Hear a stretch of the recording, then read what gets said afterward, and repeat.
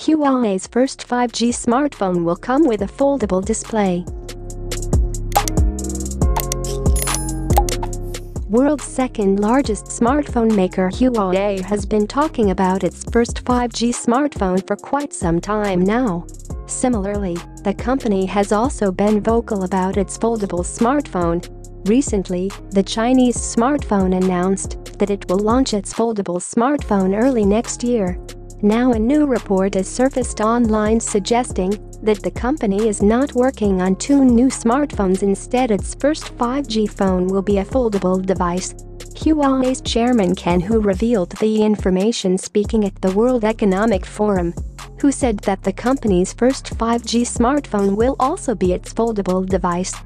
He also added that not everything is going according to the plan, and the new smartphone is expected to launch by mid-2019. Earlier, it was reported that Huawei might launch its first foldable smartphone in November this year in order to give competition to Samsung. But now it seems that the company is taking some more time to improve the device.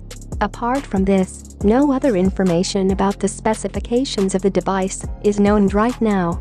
So guys, that was a quick update from Huawei. Hope you guys like this video. If you did, please give a thumbs up. And don't forget to subscribe to this channel for stay updated about latest technology and gadgets. Thanks for watching.